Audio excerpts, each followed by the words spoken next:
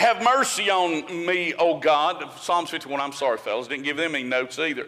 According to thy loving kindness, according to the multitude of thy tender mercies, blot out my transgressions. Wash me thoroughly from mine iniquity and cleanse me from my sin, for I acknowledge my transgressions, and my sin is ever before me. Against thee and thee only have I sinned and done this evil in thy sight, that thou mightest be justified when you speak and be clear when you judge. Behold, I was shapen in iniquity, and in sin did my mother conceive me. Behold, thou desirest truth in the inward parts, and in the hidden parts thou shalt make me to know wisdom. And then go down to verse 10, he says, create in me a clean heart. Create there comes from the word in the Hebrew that simply means to make something out of nothing. Now we can act, we can be artistic, but we cannot create. Create means to make something out of nothing. Create in me a clean heart, O God, and renew a right spirit within me. And then verse 12 says, restore unto me the joy of thy salvation, and uphold with thy free spirit. Father, for the next few minutes, you know our heart. I ask you, God, that you would clear our mind, Lord, of anything. Help us to, Lord, just what you've told us in the last few minutes, help us to convey that. Let there be no barrier between speaker and hearer. And I pray, God, that you'd forgive me for all ever sin in my life. If there's something, Lord, that I'm not aware of, would you shine your spotlight on me? In Jesus' name we pray. And all of God's children said, you may be seated. If you're a Bible scholar, or if you're not, this Psalm 51 is called a repentance or penance psalm. David, this psalm was written after his affair with Bathsheba. Now, the interesting thing about David is, and it's kind of the way life is, you can live a perfect life and mess up one time and people don't forget it. Can I get a good amen right there?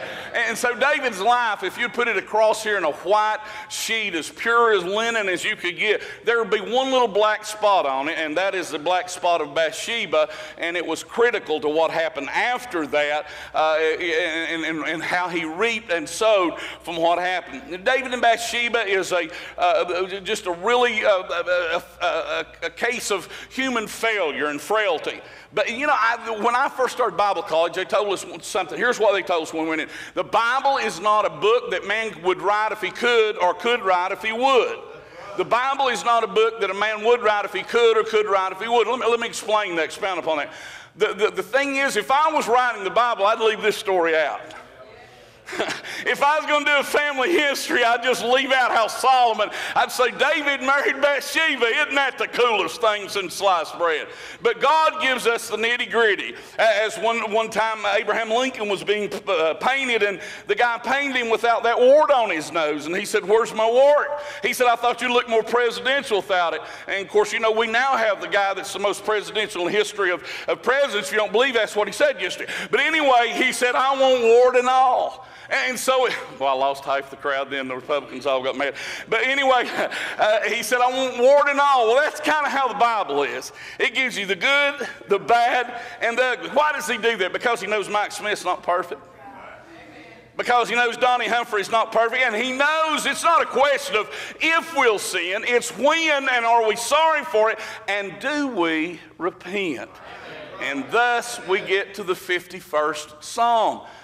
It's a beautiful, if you look at there, oh my goodness, you could spend a week in there studying all the little intricacies and the doctrinal truths and the shadows and type that's in there, but we don't have time for that. So for the next 25, 30 minutes, I'd like the best I could to talk to you about the doctrine of repentance. Repentance, when I was a young boy in church, repentance was something preachers beat you over the head with. You know, I don't drink, smoke, or chew, and don't hang around boys and girls who do, and neither should you.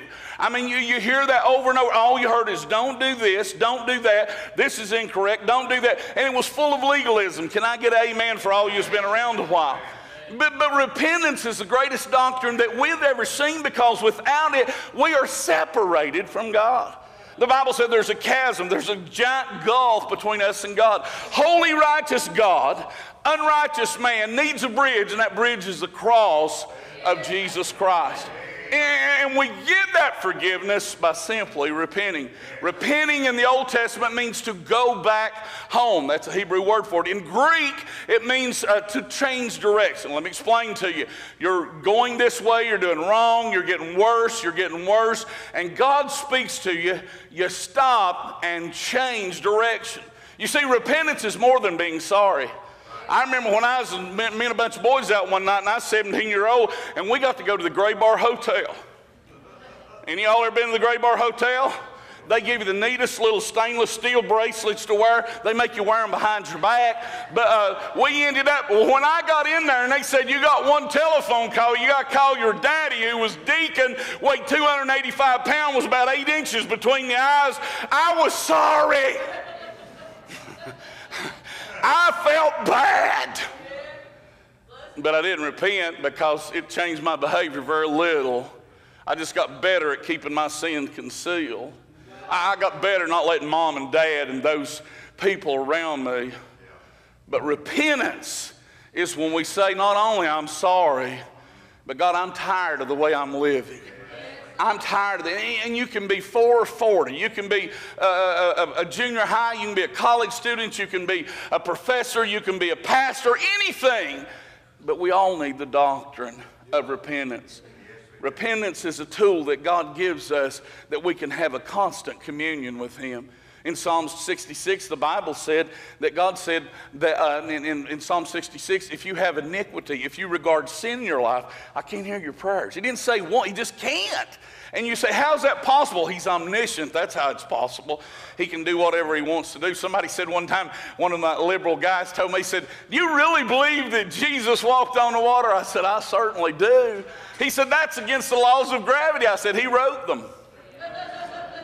So, you know, with faith, I don't have enough faith to believe some of this stuff that the world's teaching now, but I do have enough faith to believe that there's a holy God that loves us, gave His Son for us. And today, your heartbeat picking up just a little bit of sweat on your palms, a little bit of, that is the Holy Ghost telling you to listen up. God's got something for you.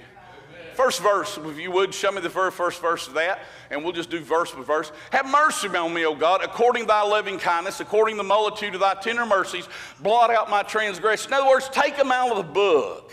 Blot them out means simply to erase them. Or in those days, they just took a darker ink or stain and covered up, like when you were a sponge for a crime or something. They would cover those up. Blot out my transgressions. And he needed to be blotted out because, you see, he had wives in spades. The most beautiful women in all of Israel was his beck and call. And if he seen a gal walking down the street that he wanted, he was sovereign. He just said, man, I'd like to have her for a wife. It didn't matter what she thought, she came in. But here's a guy, Uriah, that's fighting a war for his supreme commander, who is David. The guy is fighting a war that he should have been there supervising. The Bible said the king's supposed to go to war, and he's cooling it up on the deck, and Bathsheba is taking a bath. Now, ladies, I don't mean to get too descriptive here, but I'm pretty sure if there's a condo next door, and there's a deck up there, and there's guys up there flying kites, and you've got a 9-foot wide sliding glass door, I think it wouldn't be a bad idea to pull a curtain. Y'all with me? So neither one of them are totally innocent. But he looks and he lusts, and you know what happens. And he comes in, and they have an adulterous liaison, and she becomes pregnant. And so she comes and tells David, or sent to tell David, I'm going to have a baby. So, you know, Uriah wasn't a mathematician, but he could figure 9 months. Y'all with me there? And so I remember this guy told me, he said, my daddy come home from the army and said I was 11 months old and he'd never seen me. I said, how long was he gone overseas? He said, about 10 months. Anybody catch that besides me? But anyway, he brings Uriah home and asks him how's things going. Well, Uriah was just, you know, kind of like a sergeant or something. You think, why on earth did he not bring, you know, some of these big guys home? Why didn't he bring one of these generals or colonels home? And he says, going down to your house. Well, y'all know what he was hoping for. So he goes down to his house. He gets up the next morning. Guys come up and says, hey, he said, Uriah didn't go into his house last night. He slept on the porch. And he brought him up and he said, look, you're here for R&R. I want you to spend a little time, a little conjugal visit with your wife there. And he said, not so, my Lord. For my brothers are on the battlefield fighting. And I'm not going to come here and enjoy the pleasures of marriage while they're out there doing that. It's not going to happen. So he gets him drunk. Did y'all get that? The king gets him drunk. Now, I'm pretty sure Uriah began to smell a rat about now. And he does the same thing. And then the cruelest thing, it's hard to believe this is David the shepherd boy. It's hard to believe that this is the guy that God said was the apple of his eye. It's hard to believe that this is a guy that said he was after God's own heart. It's hard to believe this same guy that wrote, "The Lord is my shepherd." What are you saying, Pastor? I'm saying that all of us are capable of some things that we're not proud of. And all of us at some time or another have probably done things we are not proud of, yours truly included. My grandmother was one of the godless little woman. She was 4'11". I always say this. My grandpa was 6'1". How many remembers my little grandma Humphrey? My little grandma Humphrey was 4'11", weighed about 220 pounds. Guess whose genes I got? I go to these Humphrey family reunions, all these people's walk around that town, they go, "Who's the guy with the big head and the short legs?" Oh, he's one of us. But my grandma, I never heard my grandma say a bad word. Never seen my grandma nothing but a dress. Never heard my grandma say anything whatsoever. Here's what my grandma said. There's good in the worst of us. And there's bad in the best of us. How many agrees to that, would you say? Amen? And so David, this guy that was the shepherd, the one that Jesus is going to sit on his throne someday, he sends a death warrant out, and he tells his general, when the fighting gets the worst, I want you to take Uriah right in the heat of battle and withdraw and leave him there. And so that's exactly what happens. And my heart always breaks, Jimmy, when I think of Uriah's last minute, his last few moments on earth. Can you imagine you're out there fighting for your country? I mean, you're trying to stop a hostile government, and it's hand-to-hand, guys. It is the most gross, horrible warfare that mankind has ever known. They had axes and spears and chains and these steel balls, and they're out there just floundering each other to death. And he looks around, and everybody's gone.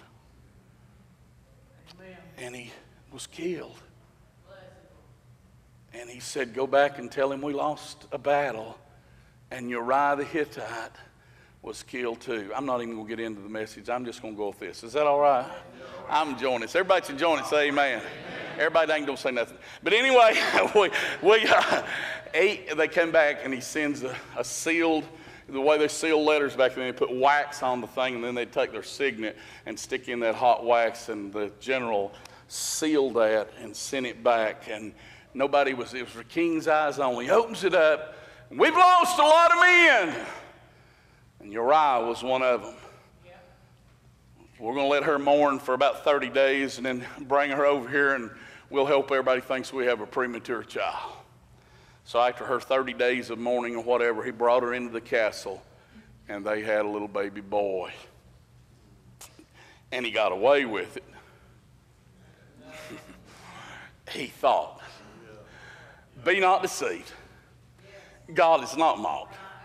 For whatsoever man soweth, that shall he also reap. He that soweth to the flesh shall of the flesh reap corruption. He that soweth to the Spirit shall of the Spirit reap life everlasting. The Bible said, "Let us not be weary in well-doing, for in due season we'll reap if we faint not." One way or the other. You reap more than you sow. You reap later than you sow, but you reap in kind. So he's now guilty of adultery. He's guilty of lust. He's guilty of conspiracy. And ultimately, he's guilty of murder. And he brings him in, and like I say, he's sovereign. He's the man. Who's going to bring a charge against the king? Well, I'm glad to tell you that every generation that you read about in the Bible, God always has a man. There's not all, in this day and time, what we call preachers wouldn't make a pimple on my grandpa's nose. I mean, guys that don't have any backbone whatsoever, just kind of go with the flow, stick their finger in the air and see which way the winds of public opinion is blowing, and that's what I'm going to preach about. Guys, you can never grow with that. And I'm not picking at anybody. There's some great men of God around here, great preachers around here, but there's a lot of hirelings, a lot of charlatans that they're telling people wrong and not telling the truth. So Nathan comes in. He says, "King, I want to tell you about what happened in our kingdom. And I think it's something that you need to know." Well, listen, Generally, somebody having a little dispute like over a sheep, that would never come to the king's table. But there's no way. John, they just didn't do that. They had courts like we do. They had magistrates. They had senate. They had all kinds of things. It shouldn't have come before the king. So the king thinks this must be pretty big if Nathan's bringing it to me. Nathan was the priest. And Nathan said, there was a guy in your kingdom that had an unbelievable herd of sheep.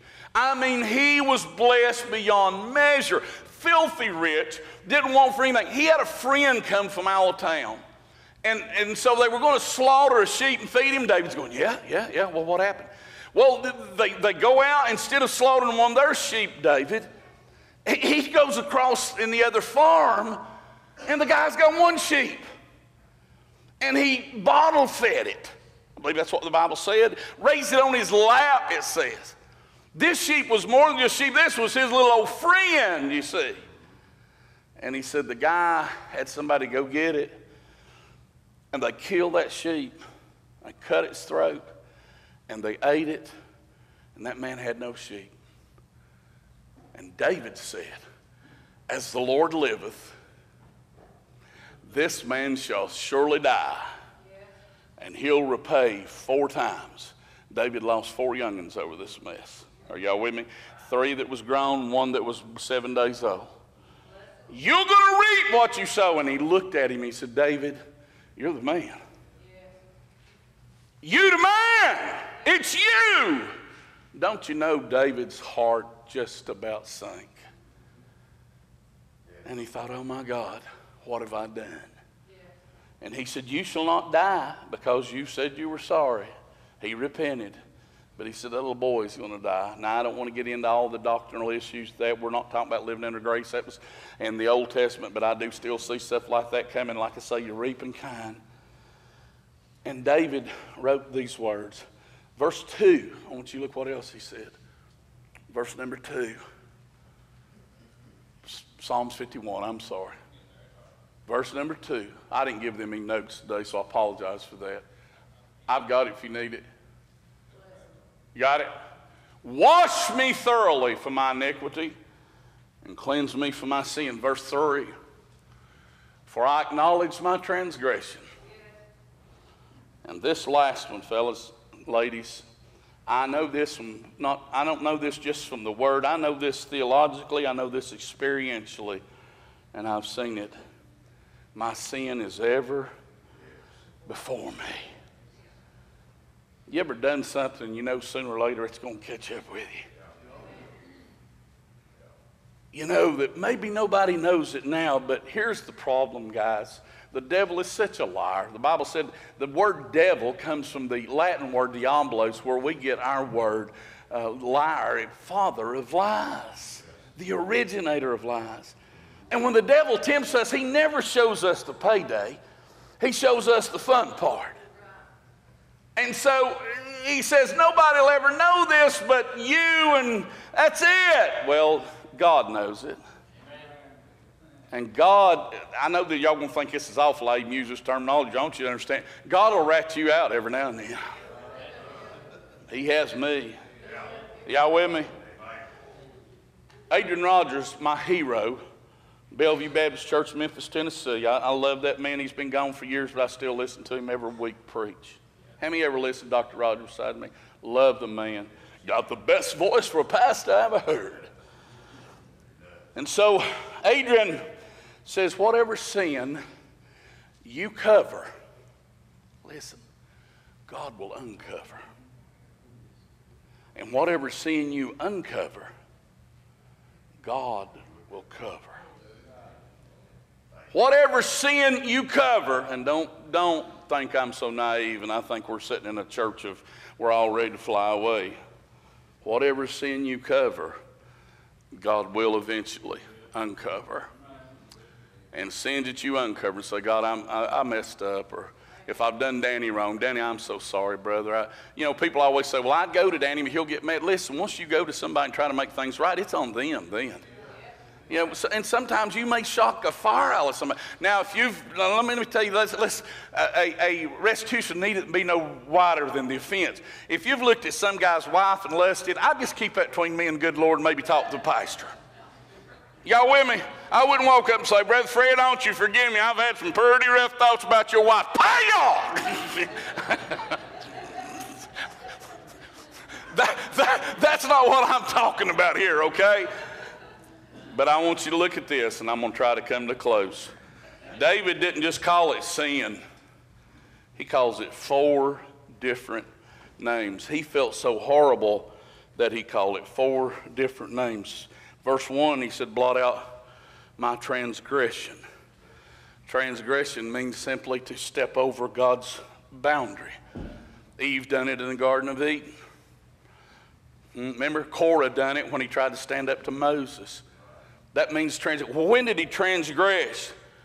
When he didn't go to war and he got lazy and he looked on Bathsheba and lusted. Does this make any sense to anybody? And then he says, wash me thoroughly, verse 2, from mine iniquity. Iniquity means it's just altogether wrong. It's willful. You know what you're doing.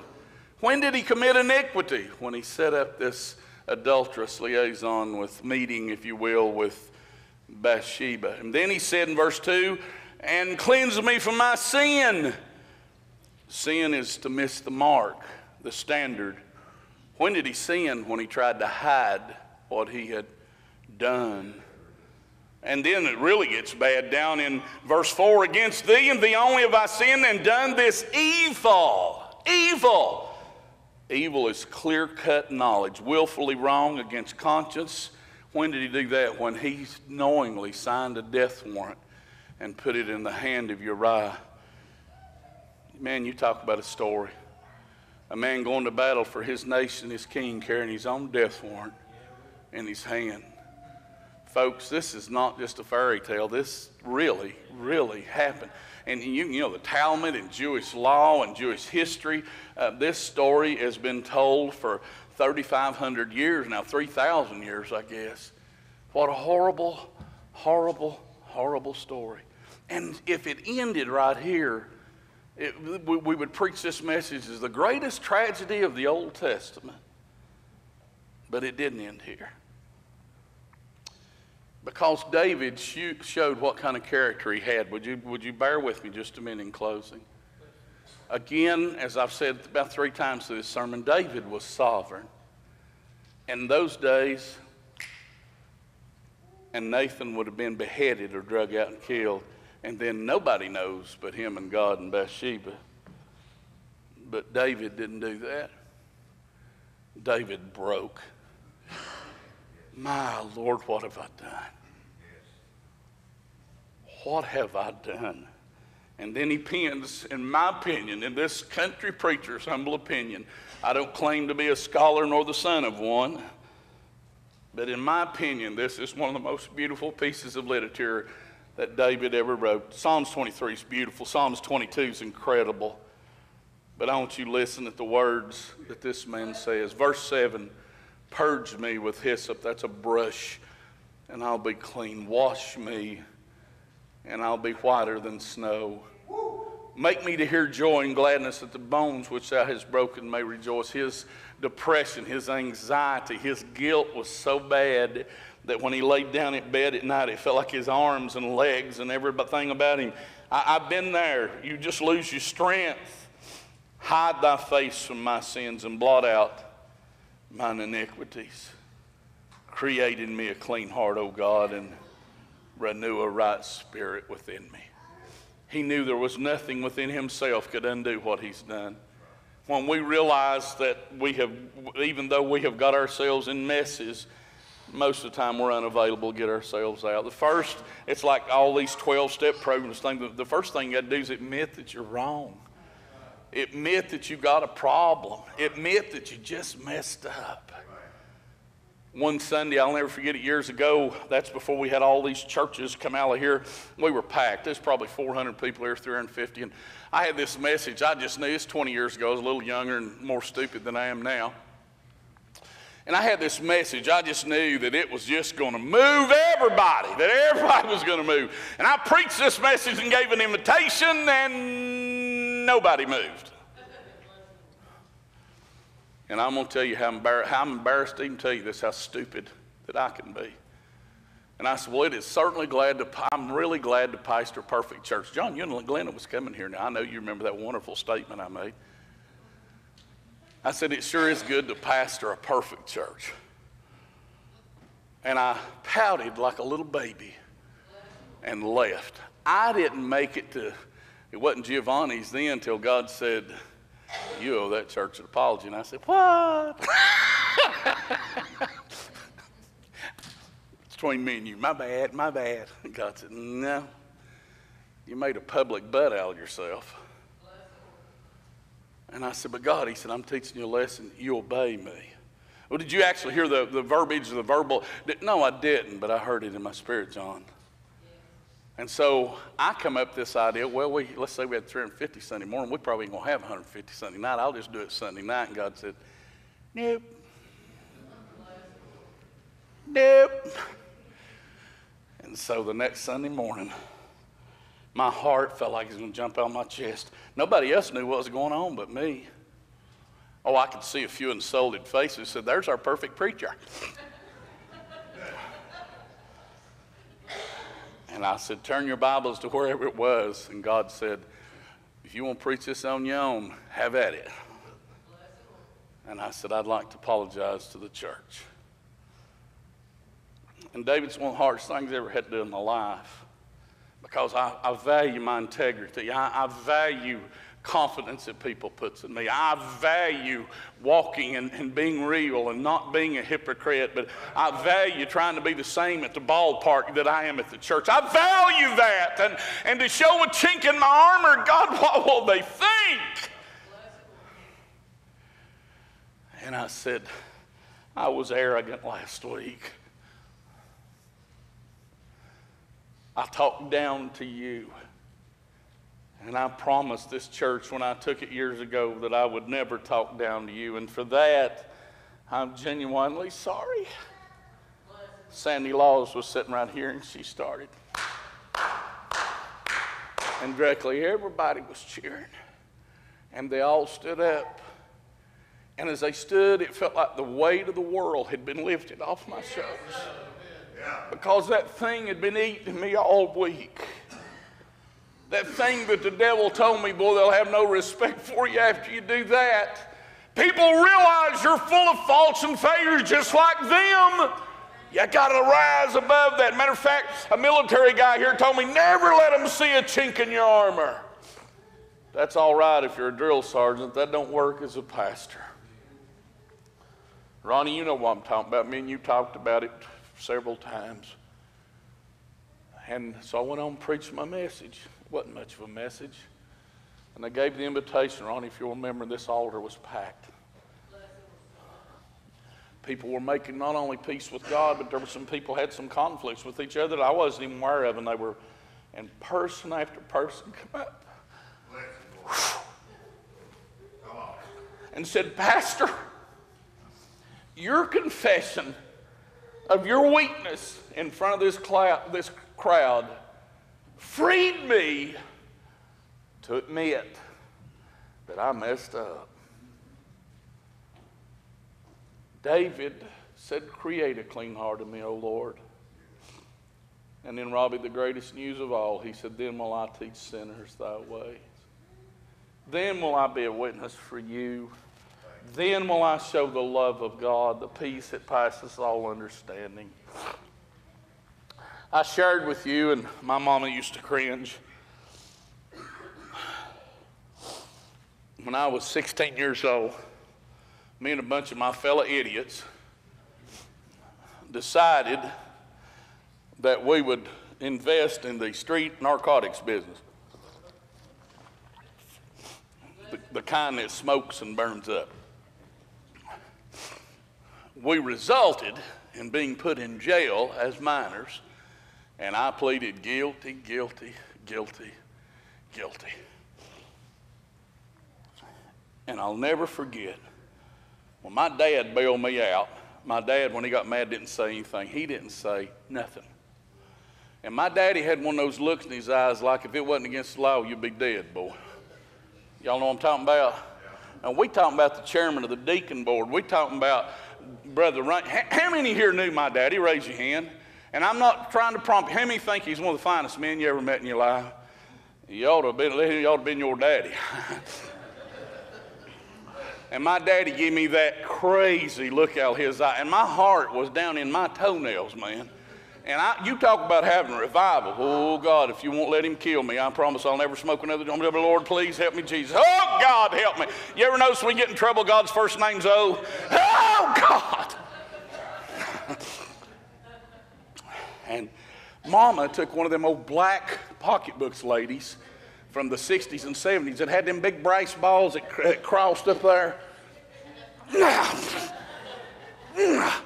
And we were on the 3rd floor. If the jail had been on the 4th floor, I wouldn't be here today. And what are you going to say? Don't hit me, Mama? Because Dad'd say, you on me too. So all the way down the steps we go. I'm scared to death. I sat in the back seat. And it was almost like Officers Humphrey have arrested one. They got him in the back. They're taking him to put the sentence forward now. But to my surprise, my daddy talked to me. Eddie Van Hoy's the only person in this room that knows what my daddy said to me. I confessed it to Eddie years ago playing golf. You remember Eddie? Eddie said, son, I want to apologize to you. I said, for what? He said, for not doing a better job showing you the love of God and how to be a man. Robbie, I wished that he had broke a chair over my head, and my daddy never done that. But that is the lowest moment of my entire life. And I said, you ain't gonna whoop me? He said, son, I've been whooped so bad over this. I want the Lord to take care of that. All of this hell was breaking out in our house. My grandpa was an old Baptist preacher. Y'all that know him. My grandpa couldn't whisper in the Grand Canyon. Grandpa had a voice like that he couldn't hear, and hey, boy! And he was a big man. He was intimidating, Grandpa White was. Every kid in 3 blocks of his neighborhood was scared of him. I walked in, he said, what's wrong with you, boy? And Daddy gave Papa a look, and he didn't hit me no more either.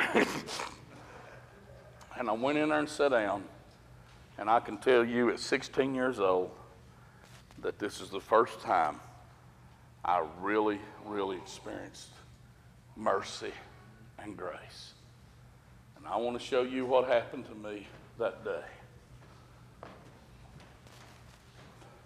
That next morning, nobody talked to me. Sandra, do you remember it?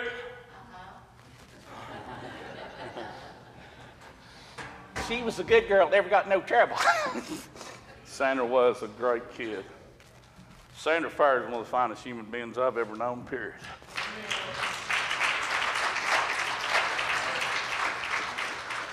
That's my oldest sister for the other. Teresa, or Sandra, stand up so people quit getting you mixed up with the piano player. Stand up. That's Sandra. Sandra has literally, this is the truth. I've seen Sandra go back and go, God bless you. Teresa beating the hides off the piano, and it'd say, I love to hear you play that piano.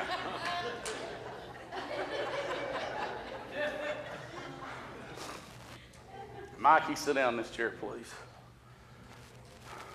Mama fixed breakfast. I didn't get home till 5:30 that morning. Mama fixed breakfast. She never spoke to me. Daddy never said a word. Grandpa was growling. They'd come over from North Carolina and was stay all night with us. And my grandma Bessie. How many of y'all knew Bessie? Little old Bessie slipped in. Here's what she done, guys. I can't wait to get to heaven and tell her I appreciate it. She come up behind me. My little old grandma was illiterate. She could never read or write. She was raised in the mining communities up in Emerville. Godless little woman I ever knew. And she come up and said, she always called me Don. She never called me Donnie. I have no idea why. Everybody else did. But she leaned over and said, Don. And I thought, Lord, Grandma was going to fuss at me. I said, what, Grandma? She said, I ain't proud of what you done,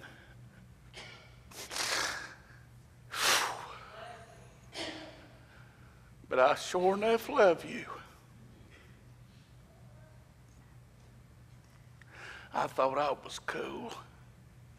I was a tough guy. You beat my brains out and I wouldn't cry. But I could feel tears running down because in that little woman's gentle touch and in her gentle voice, she done what no court could do to me. She done to what no fear could do to me. She done to what no jail could do to me. She showed me unconditional love. I'm not proud of what you've done, but I sure enough love you. Amen. That has been 50 years, and I still can feel her warm breath on my neck. At her funeral, I shared that with her 6 young'uns.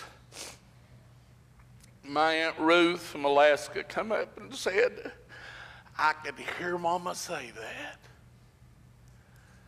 My mother said, that sounded just like Mama. Charles White said, she hadn't never said that to me, but she said stuff similar to that. My Uncle Paul said, that's Mama. You're here today, you can be seated. You say, Pastor, I've messed up. You can be seated, Mike. Pastor, I've messed up. Is God mad at me? Strangely enough, no. No, he's not. No, he's not.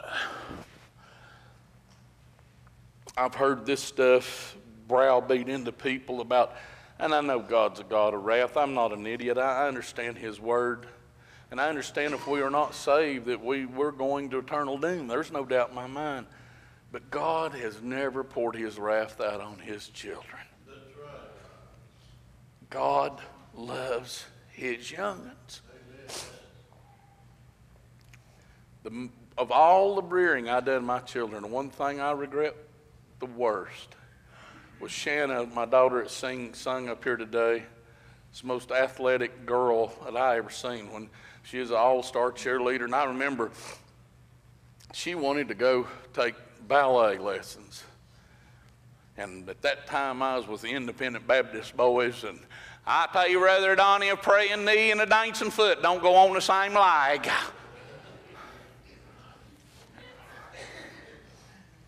And I hate to go to dance recitals with my granddaughter now because every time I sit there I think, what a sorry daddy, why I didn't let my daughter do that. And what's silly, we thought that was some kind of simple, that we let her be a cheerleader. And she's over at ETSU at a basketball game, and they come out on the floor to cheer, and I'm up there, and my daughter turns around and goes, and all these boys going, woo! All these college girls, yeah, baby! And my wife's going, ain't she talented? I said, talented? I wouldn't let her ballet, and she's a go-go dancer.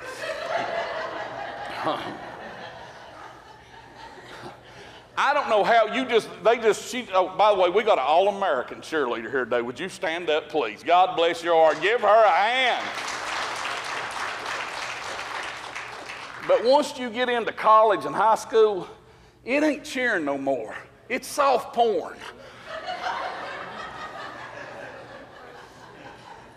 And I still regret that. But I've told her 100 times that I love her. Shannon, if you want to take ballet lessons now, I'll pay for them. I'll buy you a tutu and some of them little square, I'll pay for Jenny's to make up for what I done to you. People ask me all the time, Brother Donnie, why do you go on so much foolishness? Because that's who I am. I don't think of this stuff. It just comes to me. The Bible said, merry heart doeth well like a medicine. Some of y'all need some medicine. Let's stand our feet and close our eyes, please.